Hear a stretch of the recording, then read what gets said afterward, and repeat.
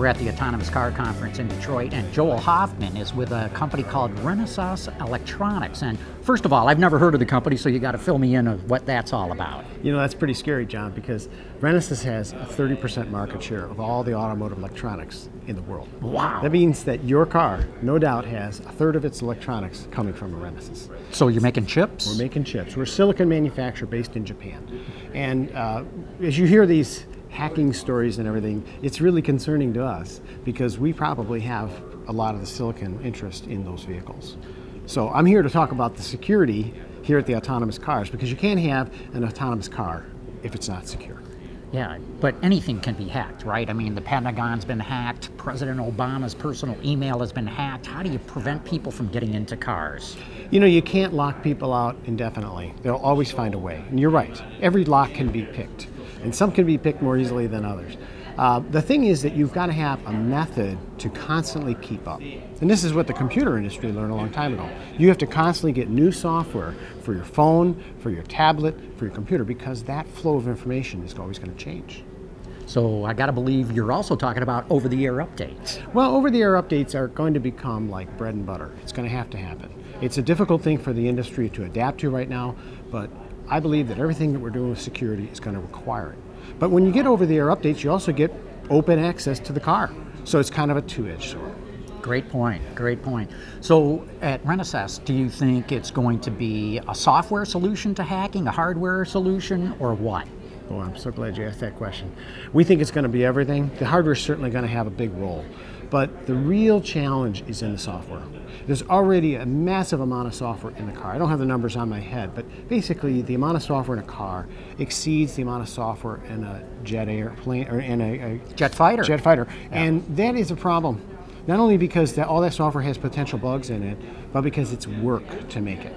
So the other topic or the other element of my conversation today is about the GENIVI Alliance. And what's that? The GENIVI Alliance was formed about 6 years ago, and it's a non-profit consortium between auto companies, tier 1 suppliers, and software manufacturers. And the initial thrust was to get open source software into the car.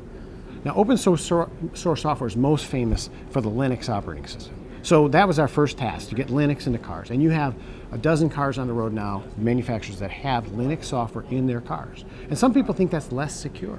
But the reality is that when you collaborate on the development of software, you move faster and you break the bugs quicker.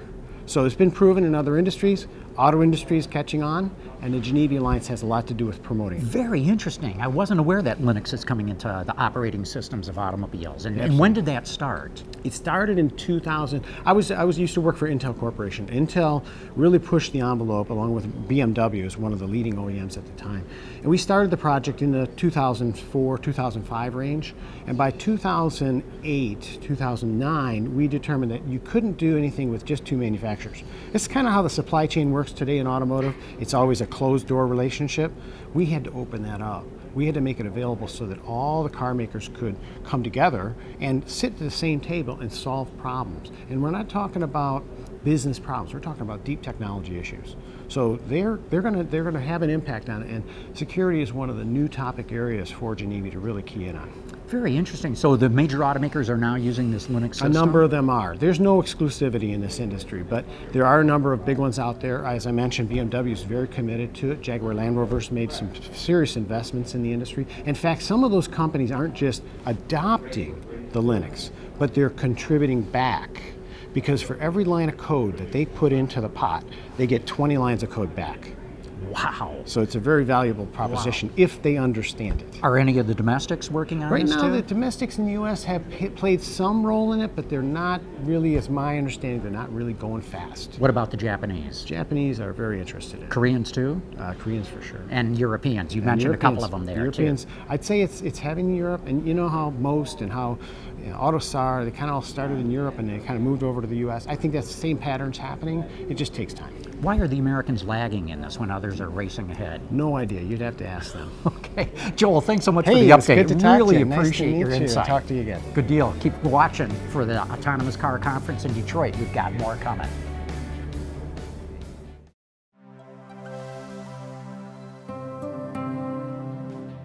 Deloitte's Automotive Group is at the forefront, driving transformation and tackling complex challenges. Whether you are interested in globalizing operations, optimizing supply chains, mitigating enterprise risk, or driving innovation, Deloitte can help develop solutions that create long-lasting value. To learn more about Deloitte's Automotive Group, visit us online at deloitte.com/US/automotive.